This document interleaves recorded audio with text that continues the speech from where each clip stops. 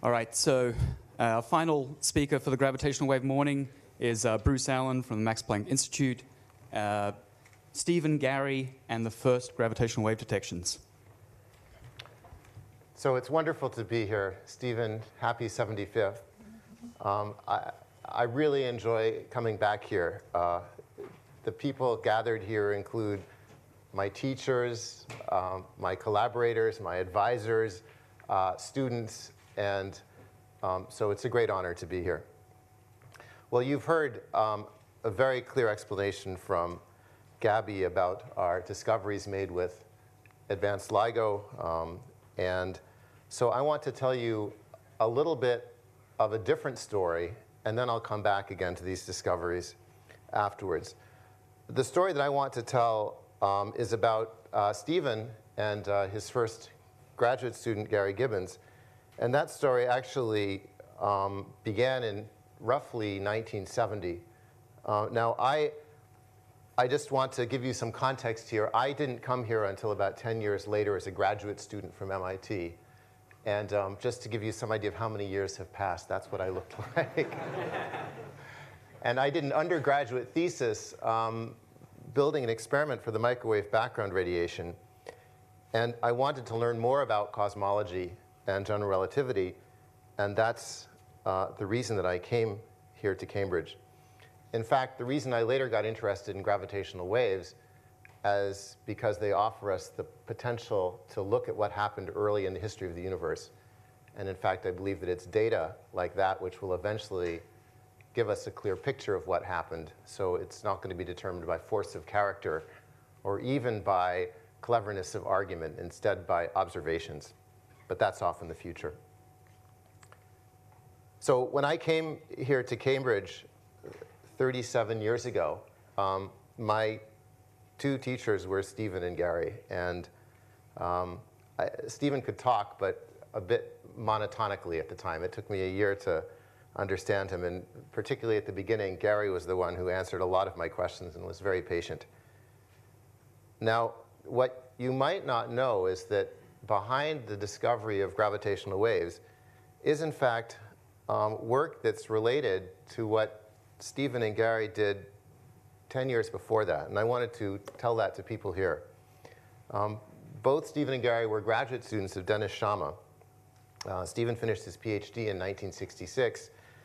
And Gary started work on his a few years later, but as he told me, he was working on Mach's principle and not making very much progress. And around this time, Joseph Weber was publishing claims of having observed gravitational waves. This is a paper from April 1969, evidence for discovery of gravitational radiation.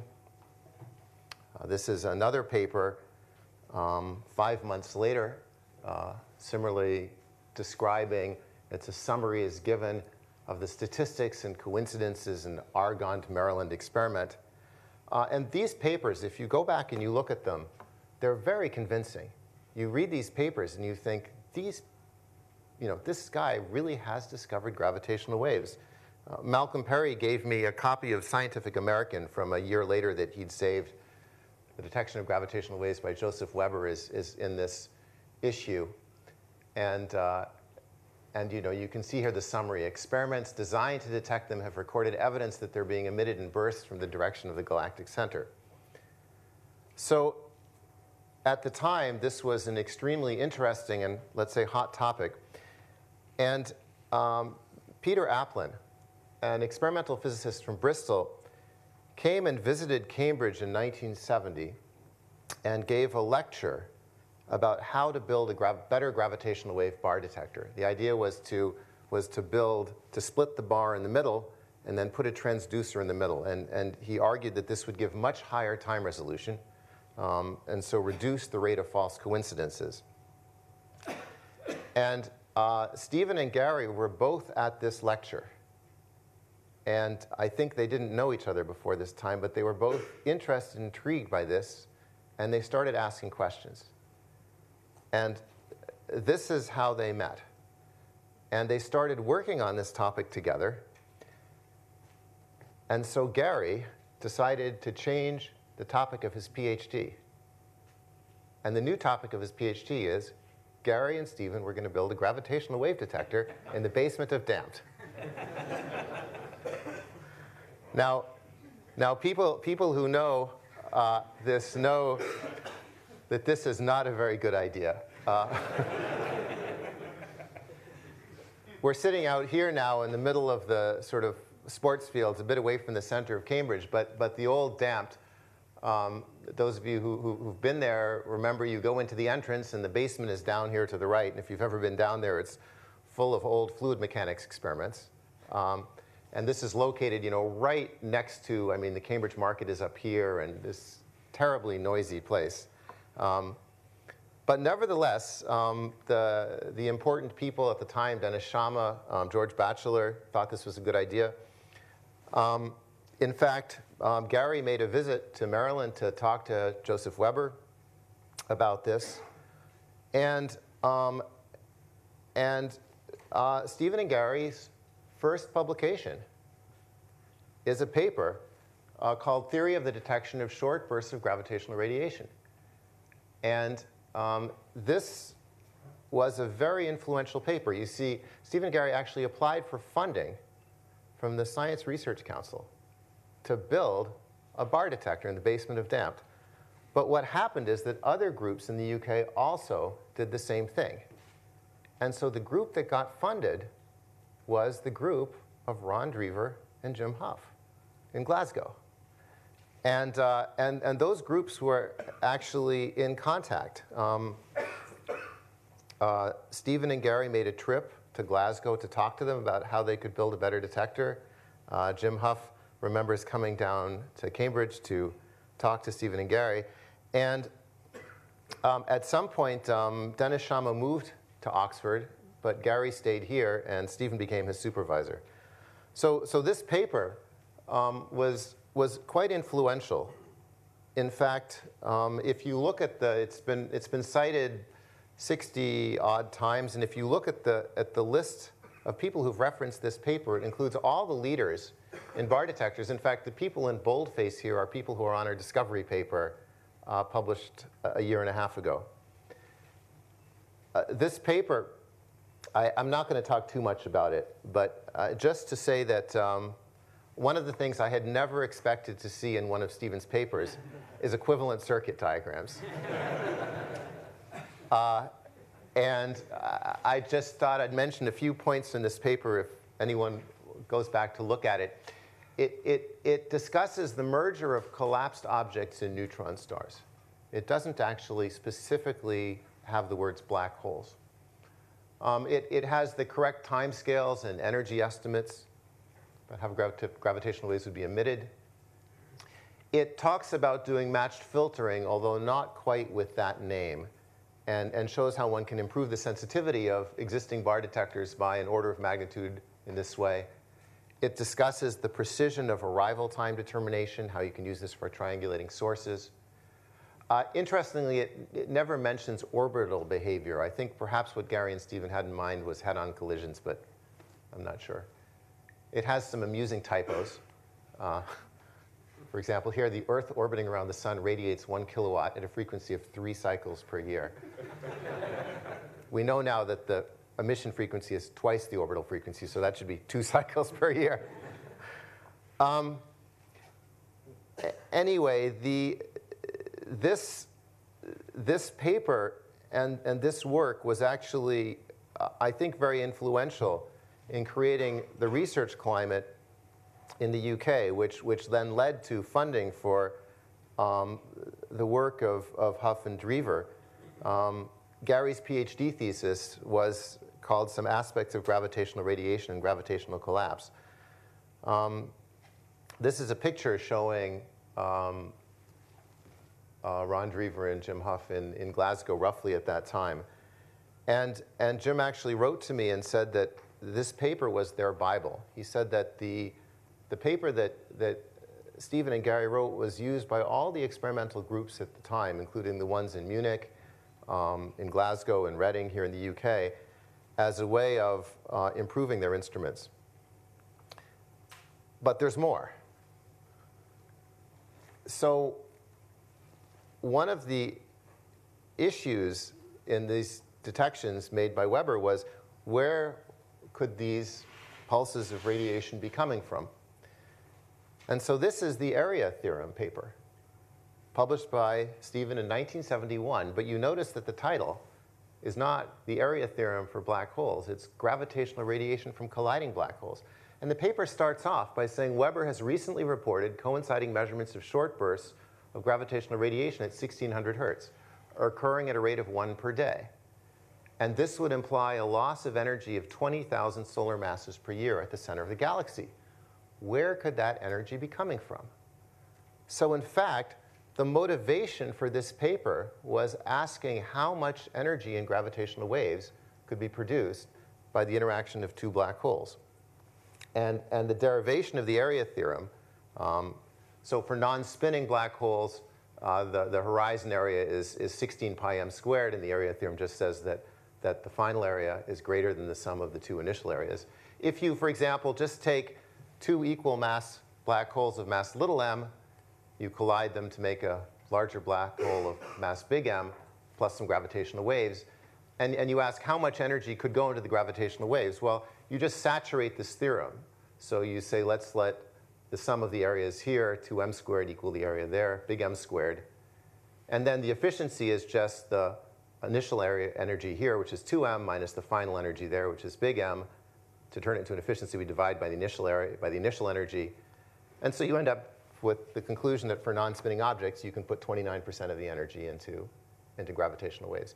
So the motivation for the area theorem actually came exactly from Weber's work and this investigation into gravitational waves. So in the end, maybe it was a good thing that Stephen and Gary did not get funded to build a gravitational wave detector. Work done by other groups. I picked here a snippet from New Scientist in 1975. You can say here, the detection of gravitational waves has suffered a further blow. Results support those of other works of other groups, like the Glasgow, Moscow, and Munich group, which failed to detect gravitational waves. So within a few years, other groups had failed to reproduce Weber's claimed detections. Ron Drever moved to Caltech, became one of the principal architects behind the LIGO detectors.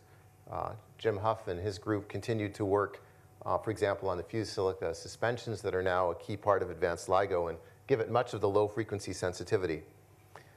So Jim wrote, in fact, to Gary, I was CC'd on this, just saying a paper that did influence us a lot was yours on the noise analysis of bar detectors, one of the most influential contributions to understanding those instruments. So many of you have been around here for decades, but don't know this story. And so I just wanted to tell that. OK. So that was the first part of my talk. And now I want to fast forward 45 years and just talk now a bit about the first detections and some of the details, and also specifically about the area theorem, because that's an interesting thing. So Gabby gave a very nice introduction to this topic, and I'm going to talk a little bit about the physics and the phenomenology, just some of the things I find interesting about this. And this is, I'd say, aimed more at the people who work in other areas, cosmology, quantum gravity, and so on, than on the experts in the field. Now, our first detection is the one that's the easiest to use as an example, because it was the strongest signal, being the closest. And so I'm going to concentrate primarily on that. I think it's remarkable in the history of relativity. Einstein, for example,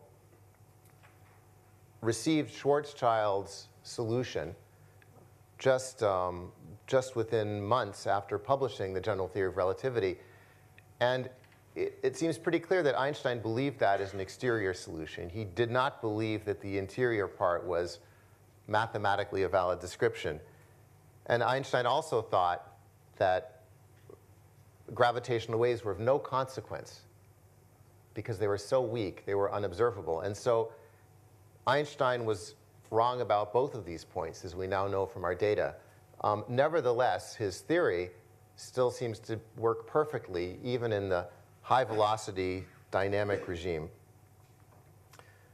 I'll just tell you a little bit about this first detection, because it's a nice story. This was made on the 14th of September, 4 days before we began our first science run. And this was a time that was full of activities that were poking at the detector. There were invasive things where, for example, we inject calibration signals that move the masses to see how the instrument responds. Or we inject fake signals to make sure that our analysis pipelines work correctly. And so this first detection was actually made during that period before we were meant to start observation. And it's meaningful to me because the people who were involved at the very beginning were both postdocs in my group at the AEI. And what happened was, it was a Monday morning just before lunchtime, and Marco Drago was working on a real-time analysis pipeline called Coherent Wave Burst. And at that point, the database for this, which contains events, had about 1,000 events in it, which were primarily glitches in the instrument, simulated injections, and things that had been done. And when another event appeared, instead of just saying, ah, yeah, that's another test, and ignoring it, he actually looked at it in some detail and noticed that there was nothing in the logbooks indicating that this was a test.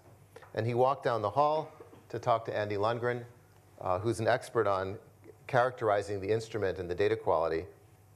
And Andy did some further checks, and after about an hour's time, they contacted the LIGO operators on the sites, who told them that there was nothing going on. Everybody had gone home. And an hour after this, sent an email to the collaboration, in the last sentence of which Marco asks, could somebody please confirm that this is not a test? And that was followed by an increasing flurry of emails. I remember we discussed that in the executive committee meeting that evening, and decided this had to be treated very seriously.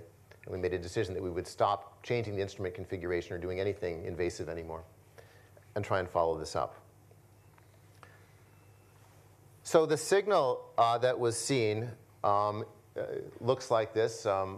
Gabby has talked about this. Over about 1/4 of a second of time, we see something with increasing frequency and amplitude in both instruments. What you're seeing here is the orbiting of two objects, which are speeding up as they lose energy and fall closer together. And I want to talk for a while about the basic features of this data. And as I said, this is not meant for the specialists, but instead for the generalists. And I happen to be a lover of back-of-the-envelope calculations and arguments. And so I just want to show you a couple of those back-of-the-envelope arguments. And I can just say that, for example, from this immediately, you can see that these are rather circular orbits. Because, for example, if these were elliptical orbits, then as the objects went around each other, there'd be a period which was rather short when they were close together, and that would produce one cycle of gravitational radiation. And then there'd be a much longer period for the second cycle. So you'd get something which looked like a short cycle followed by a long cycle, and so on. So you can just see from inspecting this that this is a rather circular system.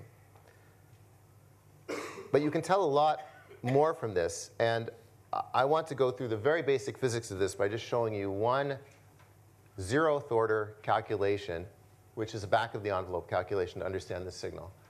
So imagine that you just have two masses.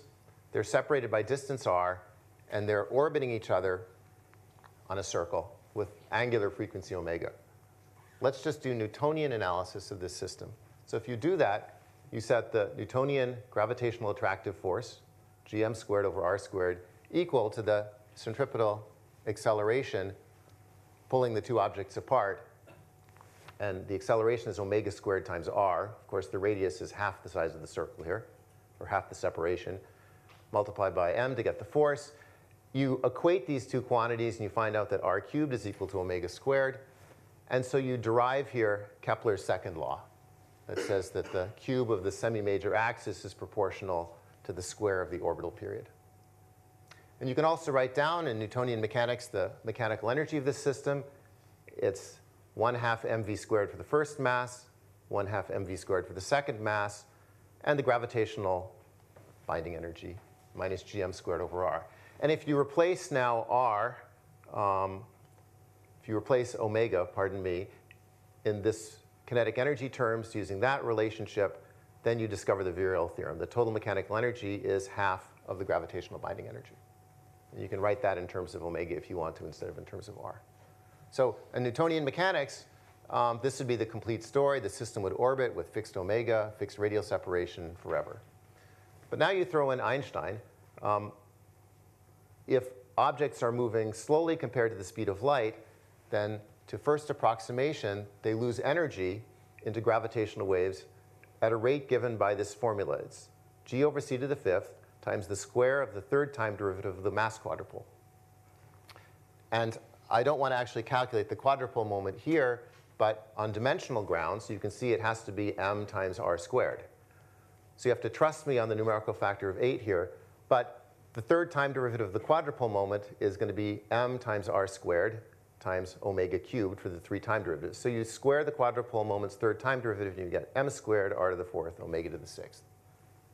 So here, in Einstein's theory, in the low velocity approximation, you can see that the luminosity, the rate of energy loss of this system, goes like omega to the 10^3, a high power of the orbital frequency. So now, if you want to understand to lowest order approximation, how does this system behave, you ask yourself, where is that gravitational wave luminosity going to take energy from? It's going to take it from the mechanical energy. So you equate these two quantities. You take the time derivative of the mechanical energy here. You get omega to the minus 1/3 omega dot there. You set that equal to the luminosity here, omega to the 10^3, and you can derive a formula that tells you that the orbital angular frequency is going to change like the 11/3 power, like a rather high power. So as the system loses energy and omega speeds up, the rate at which the frequency increases goes up dramatically. Now, I'm not going to discuss it here, but the gravitational wave frequency of this is twice the orbital frequency. Thank you. And so you can get the mass and the frequency, the mass of the system, basically by looking at how the frequency is changing. So anyhow, if you just apply that very simple argument to our data, here's the time frequency data, and you pick some points along this curve to get the frequency and you get the time derivative, you can immediately find out what the characteristic mass of this system is. It's about 30 solar masses. And that just follows from inspecting how the frequency is changing with time. And this lets you see immediately that this system has to consist of 2 black holes. And the argument is, again, so simple that I'll just show it to you here. As I just showed you, from the rate of change of the frequency, you can get this characteristic combination of masses to be about 30 solar masses. That means if the objects had equal masses, each one would have to be about 35 solar masses. And this means now that if you try making one object lighter, the other object has to get heavier much more quickly. And so, in fact, the sum of the Schwarzschild radius is bounded below by 206 kilometers. So now you look at our waveform. Well, the frequency is evolving and increasing more or less as we'd expect from that very simple calculation. But then, of course, it reaches a peak here. What's happened is finally the 2 objects have started to interact. The frequency at this peak, you can just see it by measuring the time difference between 2 peaks, is about 150 hertz. So that means the objects were orbiting each other 75 times a second. So just go back and look at how far apart 2 Newtonian masses would have to be if they weighed 35 solar masses each to be orbiting at 75 hertz. It's a separation of 350 kilometers. So now you ask yourself, what could these objects be? They can't be ordinary stars because ordinary stars are 1,000,000 kilometers in size. They would have started interacting when the orbital frequencies were a very small fraction of a hertz. They couldn't be white dwarf stars either because those are 10,000 kilometers in size. Again, they would not have reached such a high orbital frequency. They would have started interacting at frequencies of a hertz. What if one object was a neutron star? Well, neutron stars have a maximum mass of about 4 solar masses. To keep this chirp mass, you would have had to have the other object be very massive, about 600 solar masses. And again, that's too large a Schwarzschild radius to explain that high frequency. So in the end, among the objects that we know of, only black holes are small enough and heavy enough to explain this data. And Bob, you might not realize it, but your name came up in the discussion of the writing of our paper because some people said, well, a real relativist isn't going to take us seriously if we give an argument like this. And I said, I know Bob would like this argument. Thank you. OK, I want to talk about a couple of other aspects. Gabby talked about the issue of false alarm. So if you set a monkey at a typewriter and you wait a while, eventually the monkey will type Bruce. And similarly, if you just look at the noise output of our instrument and you wait a while, eventually the noise will produce something that looks like the first cycle of our signal. If you wait longer, eventually the noise will produce something which looks exactly like our signal. And so you want to estimate how long does this take. And Gabby talked about this plot where we take, and I'm just showing you this now for the first 16 days of analysis because it's simpler to talk about. And if you take our events and you plot them as a function of the signal to noise, they're the things shown in orange. So for example, there's about 10 events with a signal to noise of 8, and there's one event with a signal to noise of close to 9 here, and so on. And here's our first detection. And you want to estimate how likely is this in noise. So the way that you do it is you take the noise, the signal from one instrument, and then you take the signal from the other instrument, and you start sliding in time the data from the second instrument. You slide it 100 milliseconds in time forward, and you analyze that. Because by doing that, you've eliminated all the gravitational wave signals that might be there, because they have to be within plus or minus 10 milliseconds. And the correlation time of our waveforms is less than 100 milliseconds. And you analyze that data, which is now free of gravitational wave signals. Then you slide another 100 milliseconds in time, and you redo it, and another 100 milliseconds. You do that millions of times. And you plot the events that you get, dividing, of course, by the number of trials that you've done, so that you're comparing the same 16 days. And you get a plot that looks like this black curve here. So for example, the loudest thing that you see has a signal noise of 21. And then if you do that, you can show right away that this is less likely than once in 200,000 years. At that point, you eliminate. You now look in the details of what are these. And as Gabby explained, what you find is that there are actually correlations between the real signal at one site and noise glitches at the other. So now if you say, OK, that's justification to eliminate that stretch of data containing the real signal, and you do the analysis one more time, now what you get is this purple curve.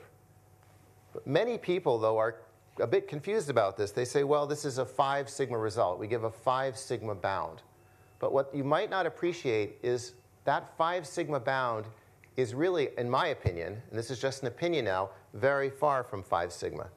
And the reason why is, ask yourself, what's the real likelihood that you get something with a signal noise of 24?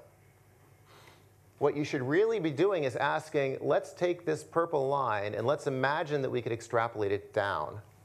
Now, you can't do that extrapolation, because we don't know what our instrument would produce if you waited millions or billions of years. But again, I like back-of-the-envelope arguments. And so you just ask yourself, what likelihood does that have? And you can see that by the time you get down here, this is something like 10 to the 10 times the age of the universe.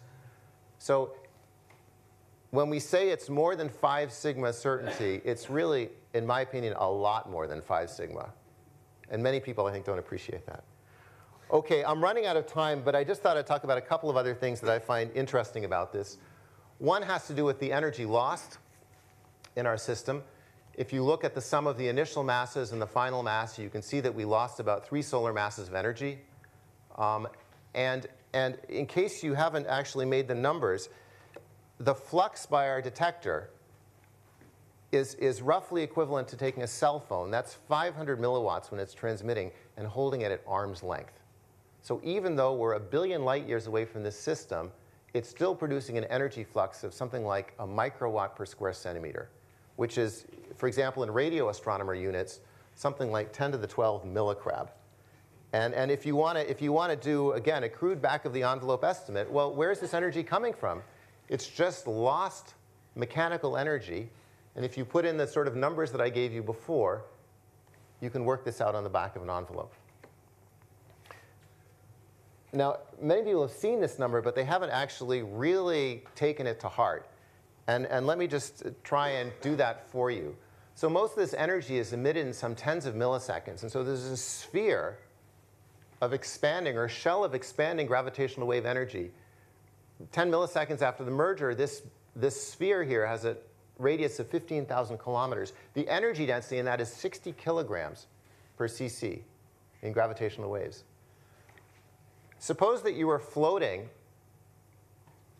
1 light second out from this object. When this shell passed you, the energy density in it would still be something like 100 grams per cubic centimeter. Nevertheless, you could safely observe this thing from a spacesuit because, you know, the strain would flex your body by a millimeter. That's okay. You can resist that. So I find it quite remarkable. This is, let's say, showing how ineffectual in some ways this gravitational wave energy is. 10 seconds after the merger, this shell is up to 3 million kilometers radius, and the energy density is now down to like water or the sun. So this really is a remarkable amount of energy. OK, I'm running out of time, so I want to just come back to close my talk to say a little bit about the area theorem. So Faye, you said yesterday that in your class, when this came out, you told your students to check the area theorem, and a lot of us did that. If you take the initial masses and the final mass and our estimate of the final spin, and you just plug them into the area theorem, and here I've taken away a factor of 8 pi on both sides, you can see that this is satisfied right away. We don't know what the initial spins are, but of course if the initial spins are non-zero, that actually makes it easier to satisfy the area theorem because the right-hand side here gets smaller. So when you plug in the numbers, everything checks, and you're very happy about this. But actually, we really can't test the area theorem like this. And the reason why is because the merger takes place somewhere around the peak here. And the amount of signal-to-noise that remains after that is rather small. There's just not so much data left behind here. So in fact, in those parameters, M1 and M2, let's say, are determined by this part of the waveform. But the final mass and spin actually come from a combination of analytic and numerical evolution techniques. So if the area theorem weren't satisfied, we'd say that the people solving Einstein's equations have made a mistake, because any solution has to satisfy that.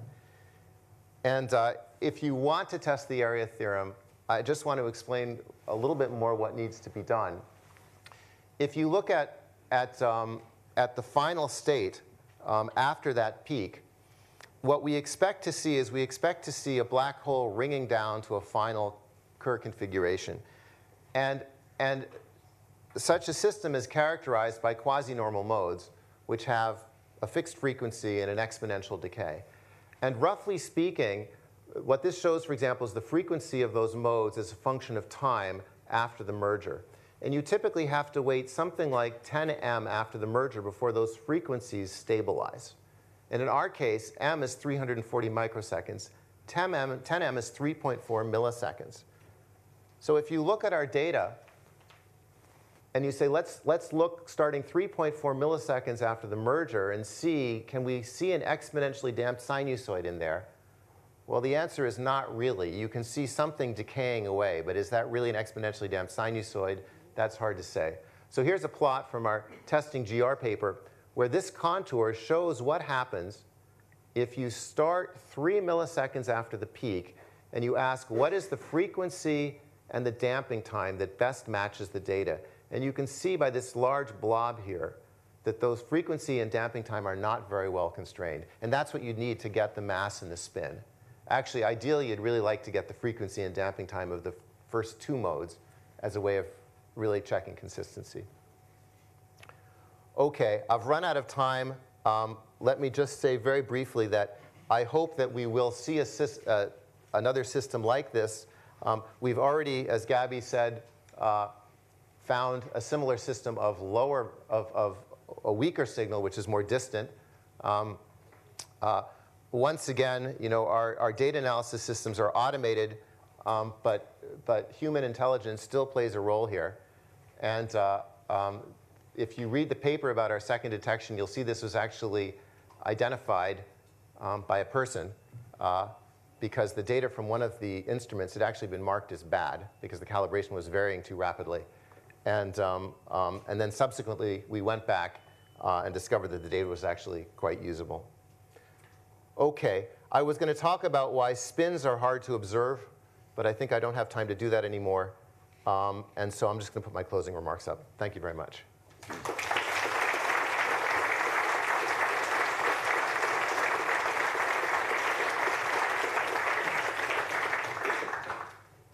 All right, we have some questions. Andrew. Andy. Can you tell me where on the data plot of 150914, where does M over R become, say, 10%? So you're asking just about the radius? Yeah. So I'm just wondering why your back of the envelope works so well. That's a good question, Andy. So if you look in our published papers, you'll actually find that M over R, the separation is actually plotted. Okay. If you try and follow the phase here, you'll find that the phase starts to deviate quite a bit from the post-Newtonian approximation, but the frequency evolution is accurate to 20–25%. It's good enough for the kind of back-of-the-envelope argument that I was making. But once M over R is 10%, then many correction. So where is M over R 10% on there? Is it all those last cycles, or? I mean, V over C here. V over C, fine. So V over C is typically getting up to a value of about 0.6 or 0.7 there. And you might say, well, that's a very relativistic system, right? Yeah. But ask a particle physicist. Is V over C equals 0.6 or 0.7 really relativistic? Well, I mean, the post-Newtonian approximations are still a fairly good description of the frequency evolution, right up there. Just do it. Try it and compare.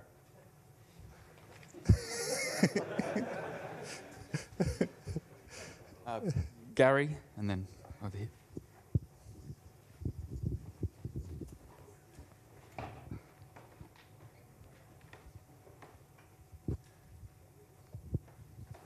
I'd like to make a comment about that because last week we had Roy Kerr visit us, and he was very critical of the view which was publicized in the past that there was a plunge immediately you got to R equals 6m, which is the innermost stable orbit.